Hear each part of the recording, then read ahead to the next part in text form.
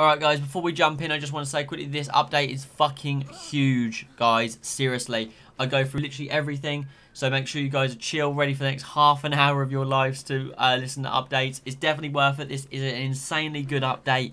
I highly recommend.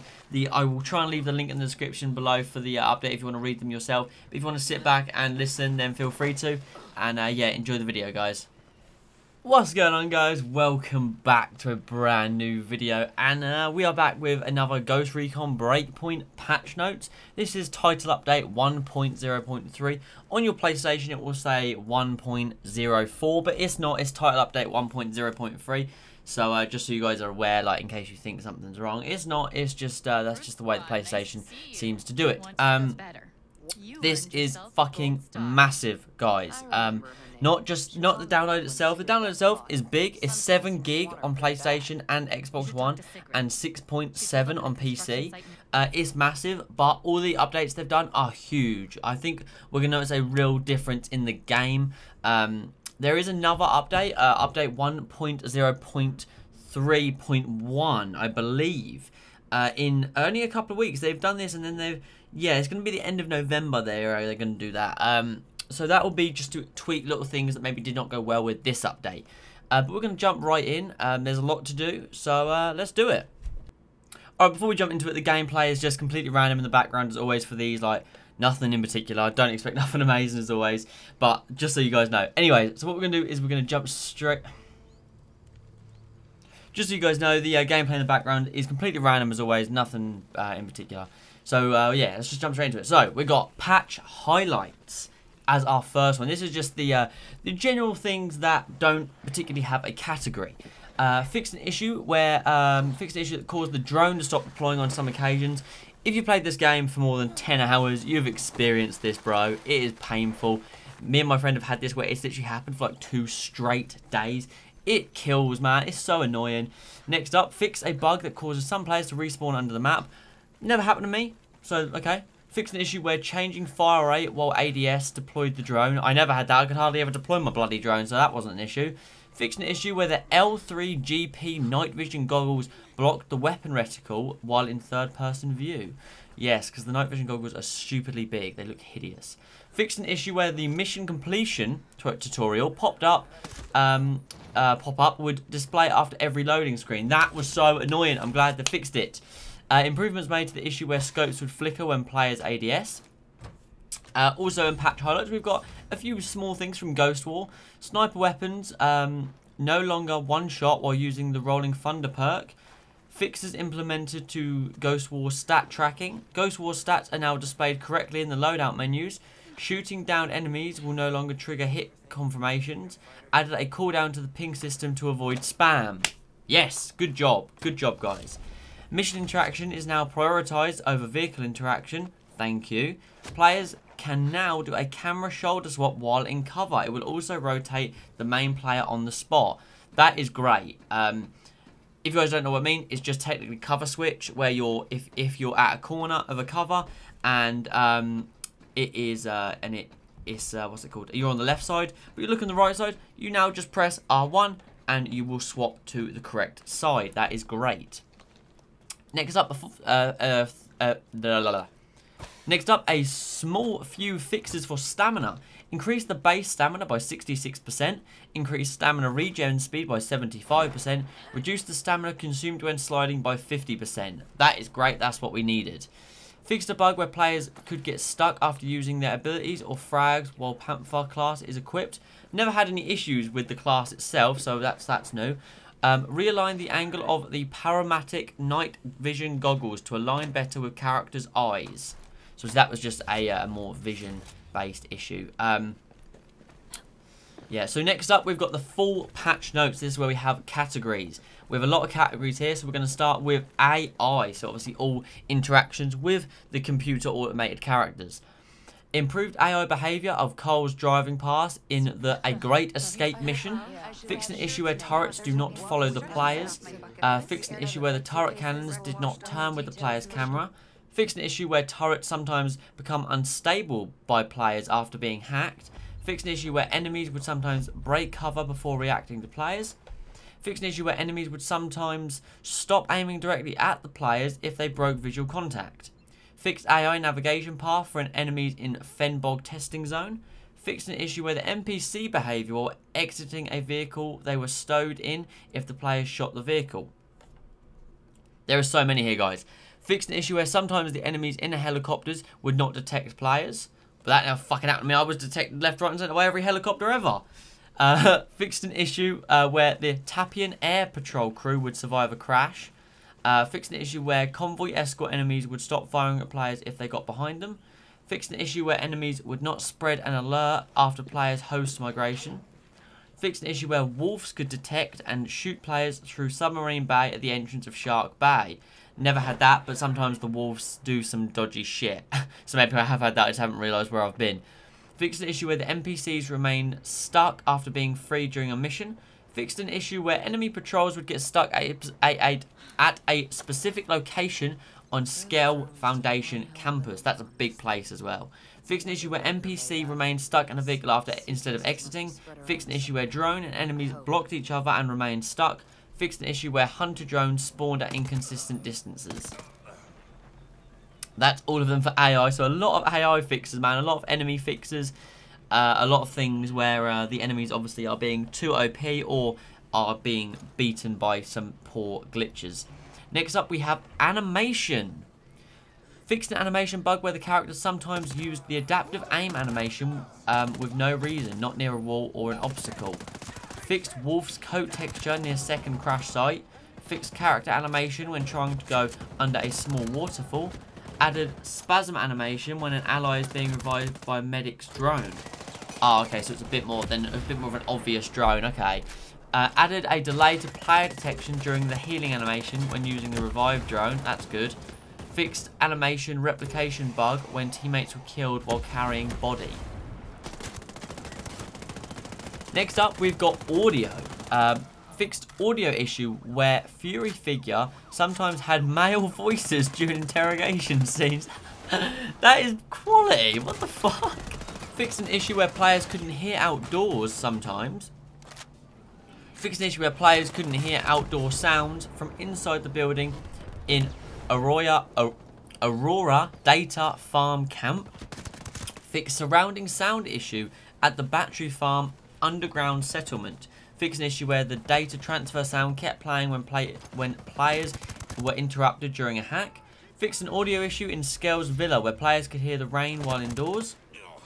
Fixed an audio issue where firing or explosion sounds could not be heard if players were in different environments, indoor/outdoor.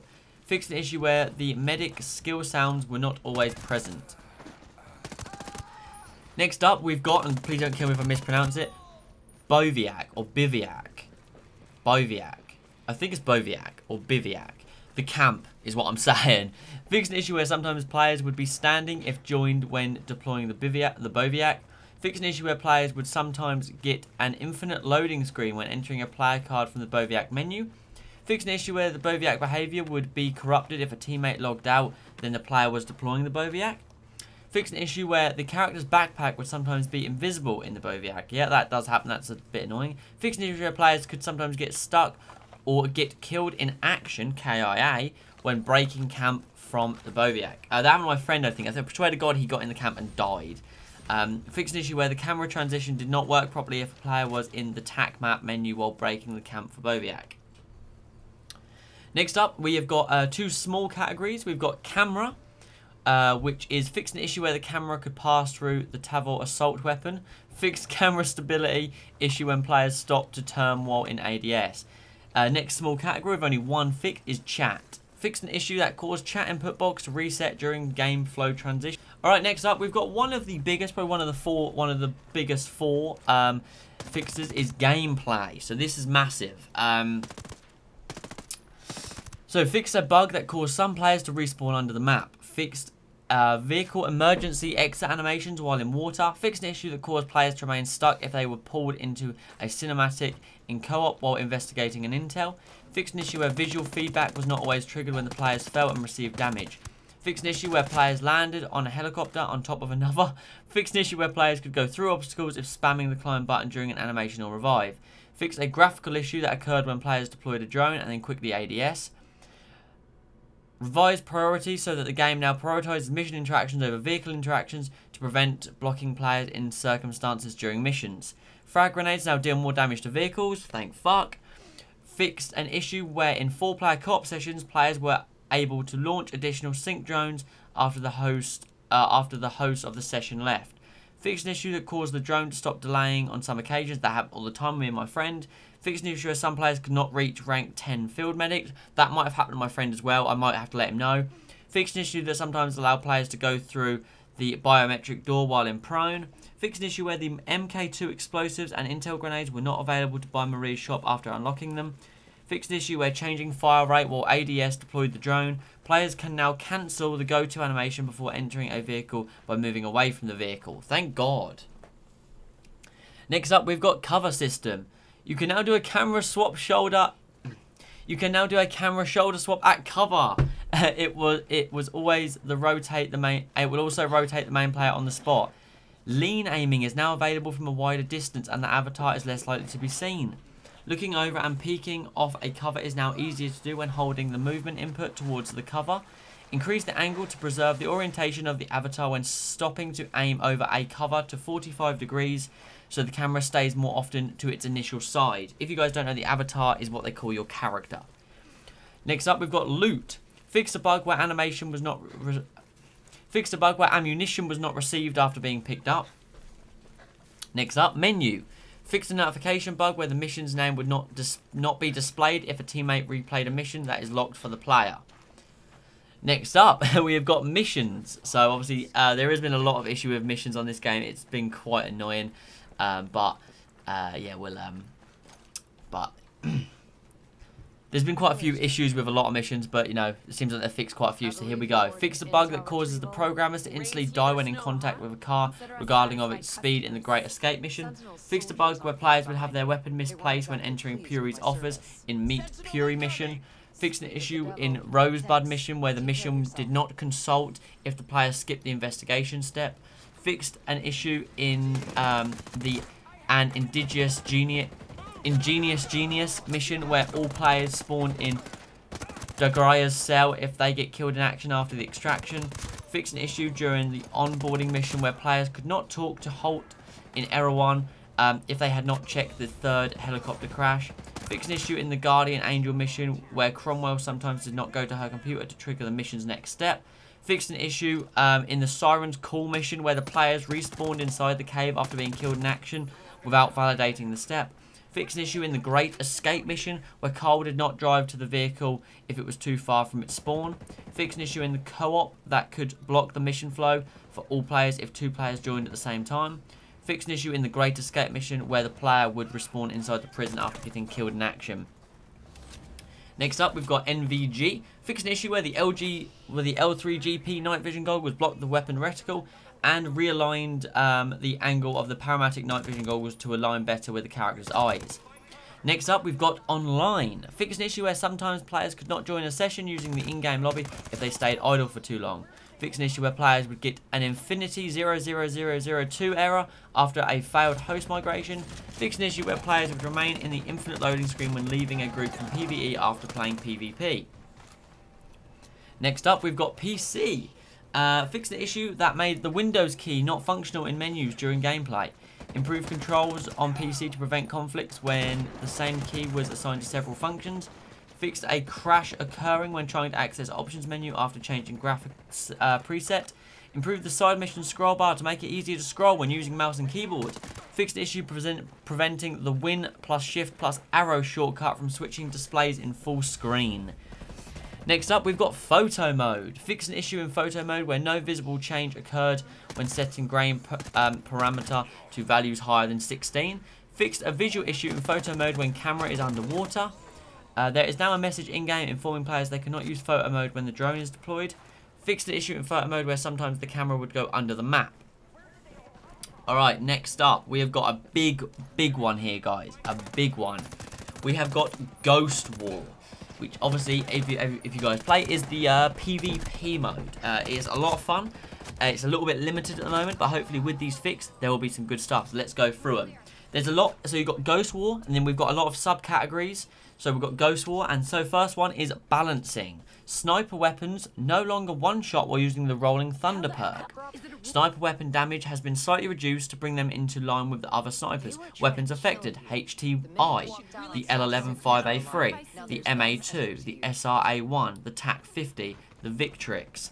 Drone health has been reduced, making it less likely to need more than one mag to destroy. Thank you. Next subcategory is connectivity. Fix several issues of the Infinity era. Job done. Next subcategory is gameplay. Hit damage indicator accuracy. Hit damage indicator accuracy improved when taking shots from the front. Hit damage indicator feedback is orientated in a top-down fashion rather than from the player's perspective. Shooting down enemies will no longer trigger hit confirmations, which should improve feedback on whether the enemy is downed or not. Gas drone damage now interrupts a player using a drone. Audio improved feedback of the gas grenade, added a cooldown in the ping system to avoid spam. Next subcategory is maps. Tech port, we've added new objectives to prevent the accident of falling off of stairs while running up / down them. I get what they mean. The stairs that like interconnect, they've obviously added some kind of railing so you don't fall off all the time. We've made several, and then they just literally say we've made some general fixes to the maps. Fair play. Matchmaking. Players will no longer join matches in progress, regardless of the round number. That's good. So then, sometimes when people rage quit, you then haven't got to wait 10 minutes for someone else to join. That's good. Improvements implemented to make balancing of the teams after matchmaking completes. Next subcategory is milestones. Players can now pin more than one milestone for tracking. Next subcategory is replication. General improvements to player replication. Next one is stats. Fixed implemented to Ghost War stat tracking. The total skill credits gained stat now includes credits earned in Ghost War as well. Oh, okay, cool. Ghost War stats are now displayed correctly in the loadout menus. And the final subcategory is custom matches, which I never do, which is fix mission cursor on setting up match screen and fix an issue that was blocking players from joining a custom match. Next up, we've got a few smaller categories, nothing big in here. We've got save. Fixed a bug where players spawn in error 1 after creating a new save on a slot that previously had progress. Fix a rare issue that sometimes ghost coins did not appear in the inventory after purchase. Next up, we've got character. Fix a bug where players could get stuck after using their ability or frags while Panther class is equipped. Fix an issue where players would no longer have the items rule available after an emergency exit from a vehicle in water. Stamina, we've been through this. Increase the base stamina by 66%, increase stamina regen by 75%, and reduce stamina when sliding by 50%. Next up, we've got UI, which is probably the biggest category up to date. We've only got 4 more categories after this, but this is the biggest one, man. This is a big one. So, first up, fix an issue where the minimap would not update when all players are detected by SAM launchers. The mute icon is now more visible in menus on players' avatars. Fix an issue where sometimes the second perk slot would not unlock after being acquired in the skill tree. Fix an issue in co-op where one player in the team would get a permanent notification on the screen to go back to Madrea after being killed in action during the One Last Thing mission. Fix an issue where markers size alert values in the options menu did not trigger any change. Fix an issue where the beacon and ping shortcuts were not displayed in the control helpers for medical drone. Removed hard-coded text from several places in the menus.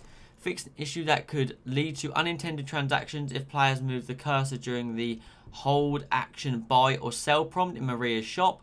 Fix the NK3 ritual close quarters combat weapon name in menus formerly called NK3K Black - Ancient.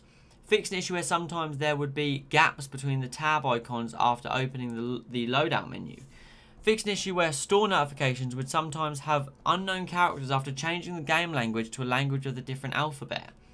Fix several instances of incorrect unlock requirements and descriptions for items. Fix an issue where the objective board would sometimes remain locked if players left the game during the onboarding mission. Fix an issue where the input to consult intel was displayed as press instead of hold. Fixed mission text on most location discovery pop-ups. The camos earned in battle crates now indicate whether they are for gear or for weapons. Thank fuck, finally. Fixed an issue where the vision mode ability on a drone as an option on the drone HUD before the ability was unlocked. Fixed an issue that prevented players from using the tutorial shortcut while driving. Fixed an issue that prevented the notification to let players know when they were public matching was cancelled due to host migration. Fixed several typos. Fixed an issue where the mission completion tutorial pop-up would display after every loading screen. That's a lot of good stuff they've fixed there. I'm very happy with the way this is going so far. Next up, we've got vehicles. Fixed an issue where some convoys would spawn vertically into the ground. Fixed an issue where helicopters spawned from Error 1 would sometimes be damaged. Next up, we've got visual. Fixed an issue where thermal visual in binoculars was not working properly at night. Fixed an issue that prevented the replication of rocket trail, mission, and explosion visual effects. Fixed an issue where sometimes not load properly. Fixed an issue where textures would sometimes not load properly into the Sentinel Corp naval base. Fixed an issue where the chests would sometimes flicker in co-op if several players open them at the same time. Fixed an issue where players sometimes would not disappear properly from the sight of players when moving away from them. Fixed an issue where helicopters sometimes would not disappear properly from the sight of players when moving away from them. Next up, we've got weapons. Fixed an issue where the MAWL-DA rail was overlapping with the built-in iron sight of the A2 assault rifle. Fixed an issue that allowed the P227 to penetrate heavy helmets and one-shot enemies. Fixed an issue with shotguns that often cause only one shot pellet instead of several. Fixed an issue that prevented how would you pronounce this? The Zataf's unique ability to work properly. It can now pierce helmets as designed. I know what that is. That's one of the snipers. Improvements made to the issue where scopes would flicker when players ADS. Flashbang can now blind through vegetation, such as a low bush. And the final category we have is World. Fixed a bug where players would get stuck behind Maria's shop in Error 1. Removed floating objects from Aurora data farm. Fixed an issue that prevented players from accessing the Scale's last log collectible. Removed a hole in the map near White Ridge Boviac in Mount Hodgkinson.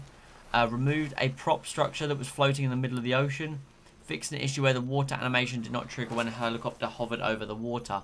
And that is everything, guys. That is the massive update, the 7 gig update.